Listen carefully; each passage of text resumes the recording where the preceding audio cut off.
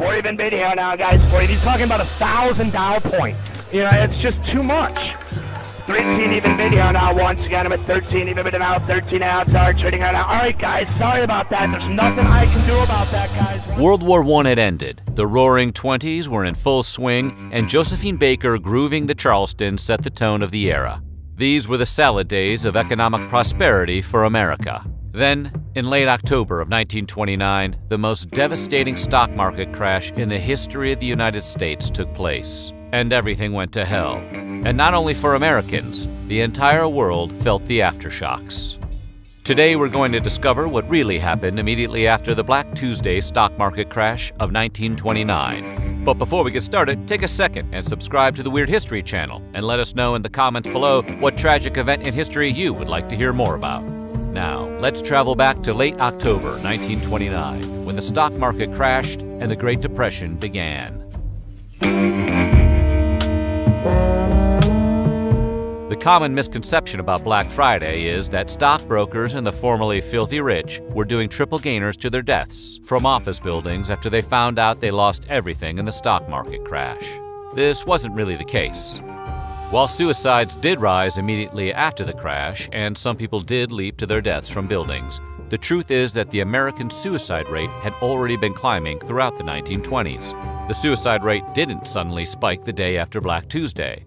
That said, one death was directly caused by Black Tuesday. J.J. Riordan, a New York banker, lost all his personal savings in the crash and took his own life shortly thereafter. He didn't jump from a building, though. He shot himself with a pistol. Most people are uncertain as to how long Black Tuesday lasted. It wasn't just one day. Black Tuesday was really more like Black Week. The fallout began on Thursday, October 24, 1929, until the Friday of the next week. On that day, Wall Street finally closed its doors and stopped all selling for a few days in order to clean up. To be accurate, the massive amount of human activity at the stock exchange did require quite a bit of actual cleaning up. Drivers are breaking all the rules, putting the brakes on and climbing onto the roofs of their automobiles. The police are trying to keep everything under control. They issue warnings and blow their whistles, but no one pays any attention. Pretty soon, the officers give up, shrug their shoulders, and turn their eyes up to the sky to join the watchers. Yes, people, New York has gone crazy. How big was the crash of October 29, 1929? Pretty goddamn big. The value of the stock market had been rising steadily throughout the 20s, and it had hit a truly exponential rate of growth at the end of the decade, doubling in value between the end of 1928 and September of 1929. The bubble was due to burst, however, and when it did, brother, it burst in epic proportions. Between Black Thursday and Black Tuesday, more than $26 billion in stock value was lost. When the damage was tallied the day after Black Tuesday, brokers were shocked to discover that $14 billion had been lost in one day. It would take 25 years for the market to regain the value it had in September of 1929. 25 years. A quarter of a century. While the stock market crash and Great Depression are referred to as an American thing, that wasn't the case. Because the world had become so dependent on the American economy after World War I, other nations suffered from aftershocks when the U.S. went down after the crash. Black Tuesday caused other stock market crashes around the world in a chain of events that helped plunge most of the globe into economic depression. Canada was hit particularly hard, with stock market crashes occurring in Montreal and Toronto shortly after America's Black Tuesday. The sudden and unexpected economic confusion sent everyone with a savings account scrambling to their banks to withdraw their money, which was not great for the banks. For that reason alone, it's no surprise that the industry that got hit the hardest and quickest by the events of Black Tuesday was the banking industry. To make matters worse, in the years leading up to the crash, many banks had been investing their clients' savings in stocks, sometimes with permission but often without informing their customers. It doesn't take a financial genius to realize that this meant that a lot of the money the clients were trying to withdraw was already gone. As the reality of the crash set in, many realized they had lost their complete life savings with no way to get the money back. Meanwhile, countless banks shut down for good.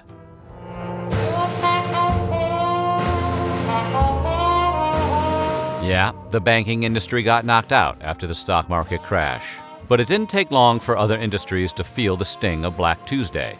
Maybe it was instinct, but almost immediately and without any organizing or planning, Americans stopped making frivolous purchases. The American purchasing freeze that took place wasn't out of protest to get back at the man. It didn't have a political statement behind it. It's just that people became much more prudent and smart about saving what little money they had left. Unfortunately, the 1920s had seen Americans buying goods and services at an all-time high. The immediate transition from spending money and keeping the economy churning to the purchasing freeze caused many businesses, both small and large, to close up shop within a few months. The Depression. The shutdowns had started when the Wall Street bonanza stopped and the well-off folks stopped spending. Plants and payrolls had been financed by selling stock. Now that was over. The confidence was gone. Let's give it up to J.D. Rockefeller. As one of America's original rich guys, he and his family did their best to stop the country's economic hemorrhaging by purchasing massive chunks of various stocks during the days after Black Tuesday. His idea was to let the public know the Rockefellers were doing this as a sign of encouragement. Rockefeller hoped to use his financial clout to stabilize the market and inspire public confidence in it. And he boldly promised that shares of his own company, Standard Oil, would stay stable while America was on the mend. Sadly, Rockefeller's plan to single-handedly save the U.S. economy didn't work out as planned. Depressions have come and gone. Prosperity has always returned and will again to play our part worthily in building a better world. After the crash, Wall Street put itself on a 3-day self-imposed lockdown at the beginning of November in an effort to stop the market from doing any more damage to itself. It reopened for business on November 4, 1929, but with shortened hours. Trading was only permitted for 3 hours each day. The thought was that with fewer hours on the floor, there would be less time for extreme stock selling, thus preventing the market from completely bottoming out again. Predictably, the only thing the 3-day lockdown did was stir the selling frenzy to build up even more, and Wall Street ended up overwhelmed by the volume of business that was attempted in those 3 hours each day. It's the thought that counts, I guess.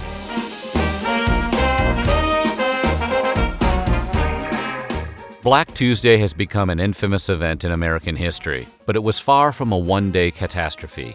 The big crash of October 29, 1929 was preceded by an entire week of rapid stock selling. It was then followed by a public financial panic. Sales of stocks and the subsequent tanking of the stock market destroyed an entire decade's worth of growth on Wall Street. The stock market finally bottomed out completely on November 13, 1929, more than 2 weeks after Black Tuesday.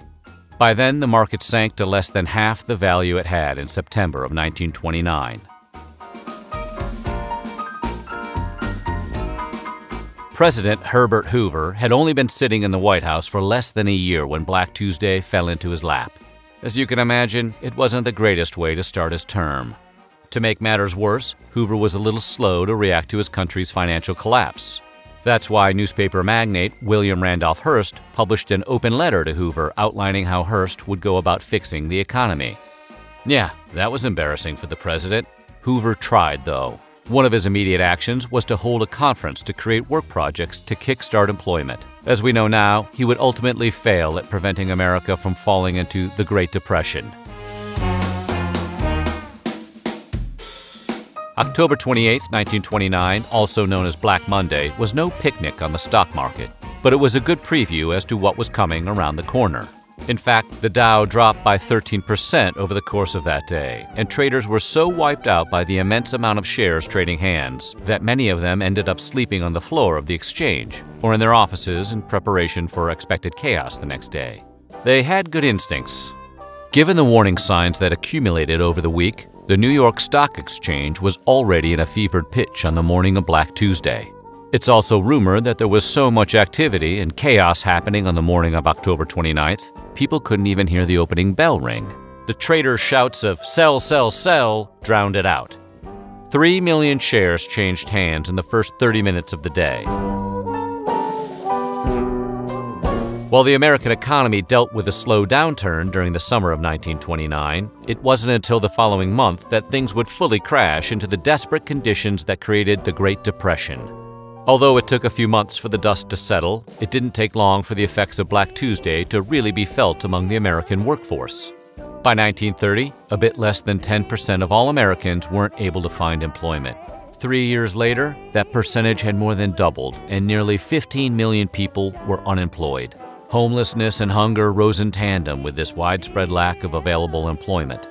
It was dire times for America, and a situation that Wall Street has feared a repeat of ever since. Whew! Grim, right? Wall Street is so fragile, yet so important to how Americans live their lives, even if they don't directly have money in the market. So what do you think? Could America ever experience another catastrophic financial event like Black Tuesday? Let us know in the comments below, and while you're at it, check out some of these other videos from our Weird History.